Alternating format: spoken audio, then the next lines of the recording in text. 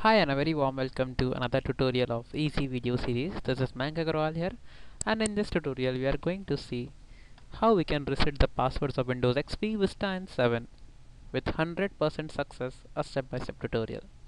Friends, for this you need a 4 MB ISO file that is need to be burnt on a CD or a USB. The tool is Offline Windows Password and Registry Editor. I would be giving you the link in the description of the video as well.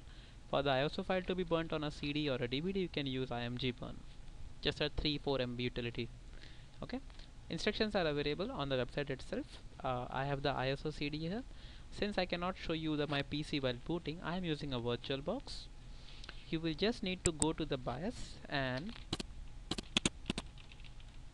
go to your BIOS. Normally BIOS is in the startup using F2, F9, F12 or delete keys, and make first boot device as CD-ROM or DVD-ROM, and in case you have burned on a pen drive, use a USB option. So coming back to the point, see, here is my Windows system and I have forgotten the password. I don't know. Okay, so in my virtual box we can set the settings here only. Come to machine settings. For application on a system you will have to actually do this using CD and make the first boot device as CD-ROM. In virtual box I am just telling it, see, I have already downloaded the Offline Windows Password and Registry Editor. This is the ISO image, just 4.5 MB. Okay, and I click OK. So next time when my PC starts, first boot device will become that Offline Windows Registry Password. So this ISO will be booted during the boot time. As you see, VirtualBox starts, and this is. So this is Windows Reset and Password Registry Editor. So there are some options like boot, no USB, boot, IPQ rule. Just press enter for default things. So it will load some of its drivers and files. So there you go. It automatically selects the Windows partition. It gives us two boot partition, 1 and 2. One is the /dev/sda1, that is the boot partition Windows make known as system reserved, which is invisible. We need not select that drive. And second is the dev/sda2. This is the Windows partition. Normally Windows XP user will be having only one drive. Okay, so select that drive itself. For Windows 7 and Windows Vista I am not sure. For Windows 7 it is /dev/sda2. so since dev/sda2 is partition number 2, I give here option number 2. Now it automatically detects your Windows path. What is the path of the Windows detect is Windows/system32/config. So just press enter. Now it gives the option for password reset and recovery console. Come to password reset, press option 1 because it is option 1 there. After this there are three options. For editing user password, registry editor with full write support in case you are that much expert, I will use the option edit user and beta password.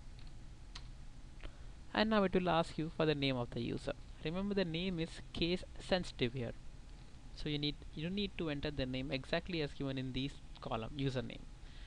So as you see, my username was Mayank and M is capital here, so I will enter Mayank with a capital M. Now it gives me 4-5 options: clear the password, edit the password. That will help you set the new password here itself. So in this tutorial I am going to show how to clear the password, so I enter option 1. Now select exclamation to quit. Everything is done, but still the changes are not being written to the registry. So in any case you want to quit, you can quit it right here. No changes would be made. So now finally it says what do you wish to do. Again we press quit, so Q, and now it asks you step 4, writing back changes. So till here whatever you have done, it is stored temporarily, not written permanently. So about to write file back, do you want to do it? Say yes. So you want to try again if you have missed out something. Since we have done everything perfectly, new run, no. Okay, that's done. Now it will ask you to restart. So let me now remove your CD in case you have a CD. I am also removing it here. So now I insert a restart command. So let's see, let the Windows restart. So there you go.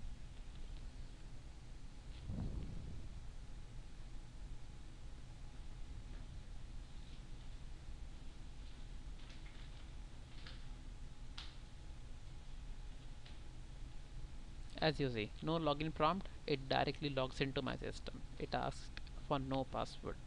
So just a 4 MB setup file, 4 MB ISO file, burn on a DVD, CD or write on a pen drive and boot through it and get your password resetted.